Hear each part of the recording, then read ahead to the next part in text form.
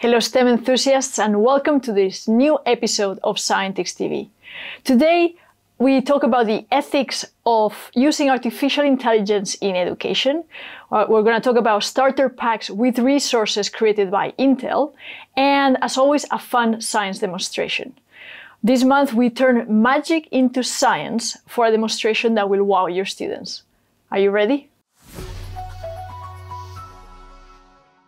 We know that artificial intelligence is on everybody's mind, and we had a full episode on artificial intelligence in education back in October, which you can rewatch in our YouTube channel.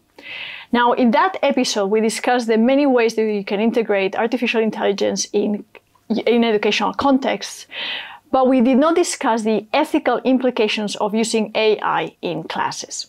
So we're addressing that today, and for that we've invited Professor Anna Keune from the School of Social Science and Technology at the Technical University of Munich to talk to us about some exciting resources for teachers on the topic of the ethics of AI and its use in education.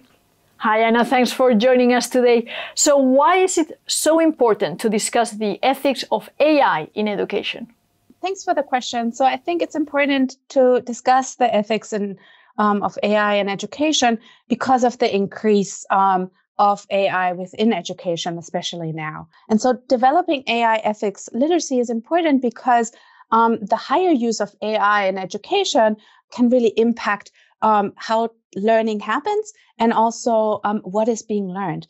And so educators and young people, I think, really need to understand the ethical implications of introducing a range of AI tools and technologies into educational situations to be able to make informed decisions about whether and how to use these tools and technologies within their courses and different kind of activities.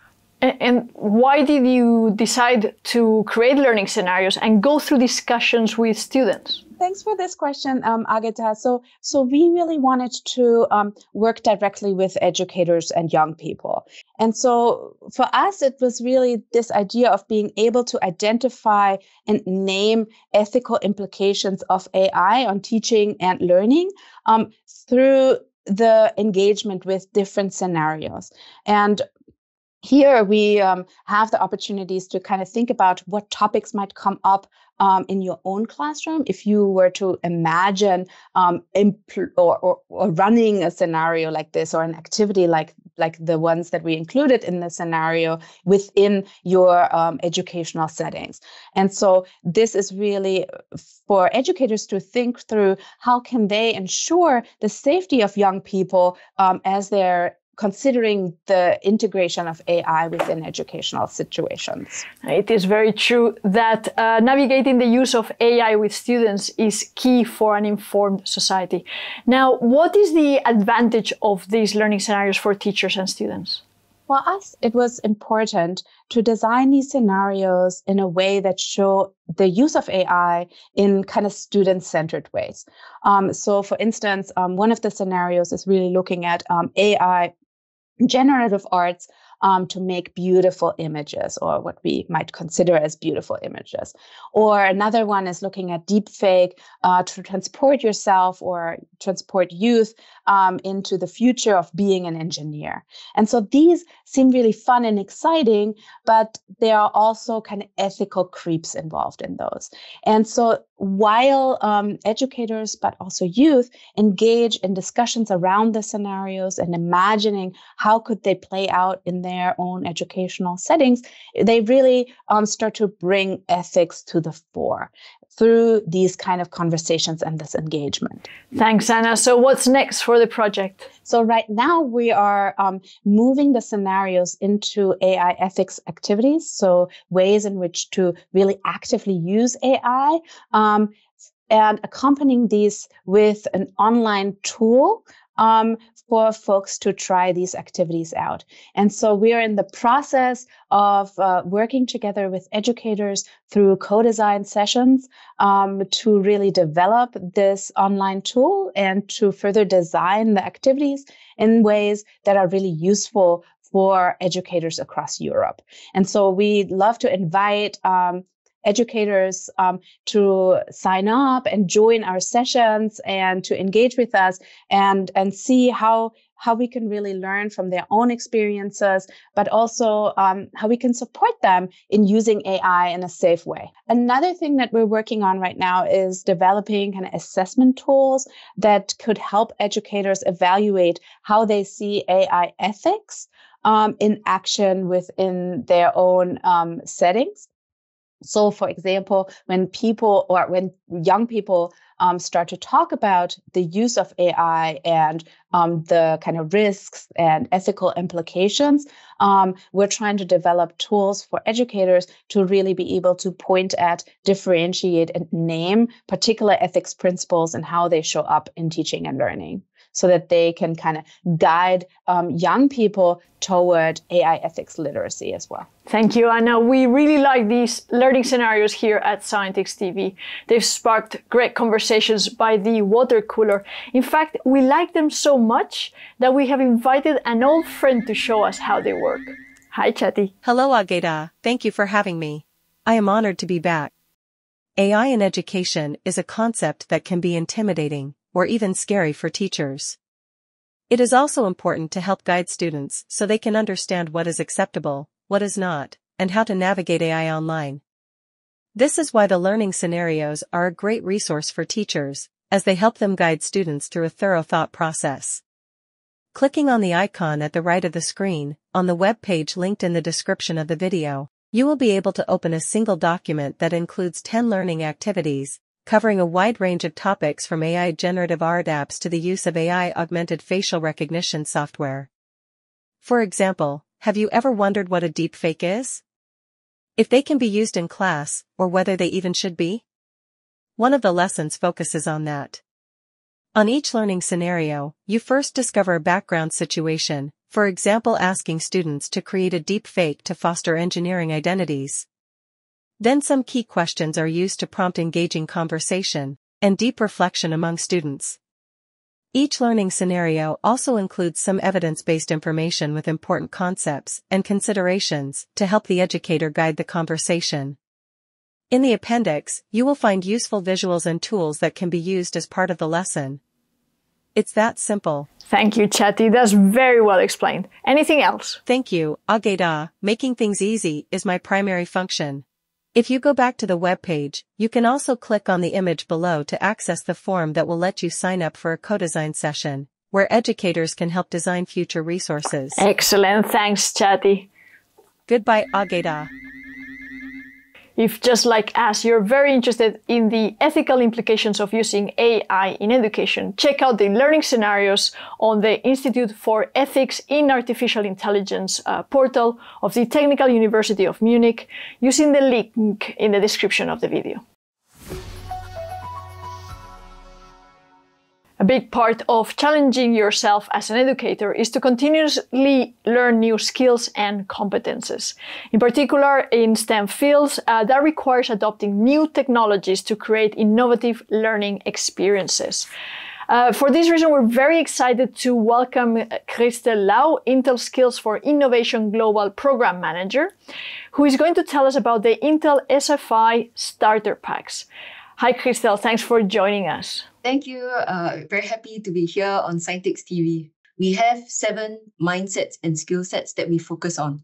So starting from social emotional learning as the base, then we have design thinking and computational thinking as the 2 mindsets, and then 4 skill sets, which are programming and coding, data science, modeling and simulation, and AI and machine learning. So what are starter packs? And what can a teacher get if they download a starter pack? So a starter pack is basically a package of lesson resources that teachers can use with students in class. So when you download it on our platform, you will get a zip file. And within the zip file, you have firstly a teacher guide. So a teacher guide is for a teacher to prepare for the lesson. So say they have like lesson objectives, also, how to set up the hardware, software, how does this integrate with the curriculum, and of course, an activity guide. Then we have the in-class slide deck, which is basically like PowerPoint slides that the teacher can use in class. These are all editable, so the teacher can modify it so that it's more suitable for the local context. Then we have working files. So in most of our starter packs, in fact, in all of our starter packs, we use a range of software, right? Across all of our starter packs, we have 32 different types of software. And some of the software will require students to maybe do some 3D modeling and simulation. And so, the students don't need to start from scratch. They can just upload the working files that we provide, and they can start working on the starter pack. So our starter packs are met to grade levels, elementary, middle, and high, and also specific subjects. So this is because, as an educator, we know that everybody is very busy and it's very hard to find time after school to do additional activities. So the starter packs were designed for teachers to use in class with students. And so not only do you hit your lesson objectives, you are also able to equip them with future mindsets and skill sets and also use technology in class. So let me give you one example that is related to science.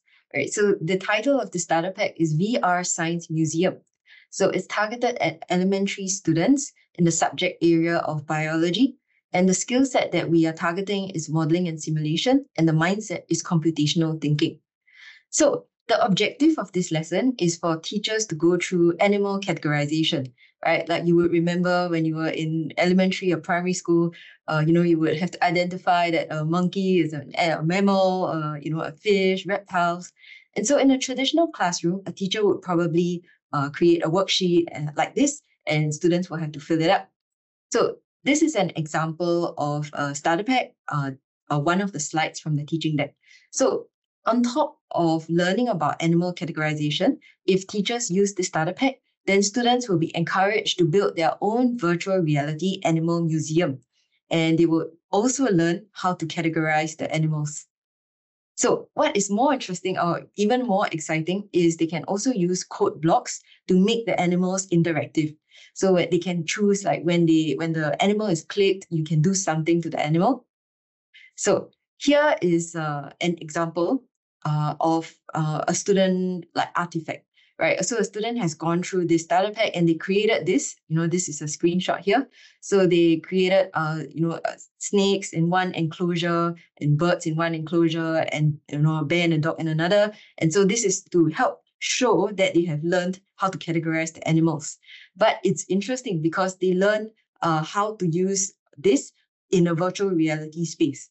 So if you would like to see this on your own screen, you can scan this QR code or go to this URL, and you will be able to see the student artifact. But I also want to show you the interface for the code blocks. So for example, if a student pulled a gorilla, and then they can click, okay, so when play is clicked, right? So this is a play button. They can say the gorilla must say something, right? For example, the gorilla says, I'm a mammal, right? And there are many other actions in the code blocks that students can use. So you can see that, students will learn the basics, right? Like how to categorize animals. But on top of that, in the same amount of time, they will also learn computational thinking and modeling and simulation concepts through the creation of a VR museum. So this will, allow the teacher to infuse technology, teach future skills, but at the same time, meet their curriculum objectives. Thank you, Krystle. Those starter packs look like they're really ready to use. Now, if you want to get free starter packs, go to skillsforinnovation.intel.eu, click on register, enter the verification code you see on the screen now, and fill in your information. Or scan the QR code you see in the top right corner of your screen. That will take you straight to a window where you can fill in your information. Then you will be able to log in back on the Skills for Innovation page. There you'll see the words Starter Pack at the top. You click on that, then click on Intel Starter Packs, and you'll be able to choose from among more than 100 starter packs to download. Intel is a close partner of Scientix through the STEM Alliance initiative, where we have more and more industry and education stakeholders working together to promote STEM careers and encourage more young people to join STEM studies. Now, check out the webinars on the Scientix page, where you can view many recordings with Intel and other industry partners that will inspire you with innovative teaching solutions for classrooms. I have a question for you. What do DNA, a PVC tube, and diapers have in common? No idea? I didn't know either before preparing for this episode. And the answer is that they all contain or are made of polymers. Guillermo is here for another session of Science in Action, where we explore what can be learned from plastic bags, water, and pencils. Intrigued? Well, keep watching. Hello, science enthusiasts! Today, I have a very funny and simple experiment for all of you. And we just need a few things that we can easily find in our homes. And of course, as always, the willingness to learn and have some fun. So, are you ready? What do we need for today's experiment? We just need some water, a Ziploc bag, like the ones we use to store food in the fridge, for example, and some pencils. You have to make sure that they are very, very sharp. How do we have to proceed for today's experiment? We just need to take our bag and we fill in with the water. It doesn't have to be completely full. Just like that is more than enough for us. And when we're done, we have to make sure that the bag is well sealed. You don't have to leave a lot of air in this space, but you don't have to let all the air go out.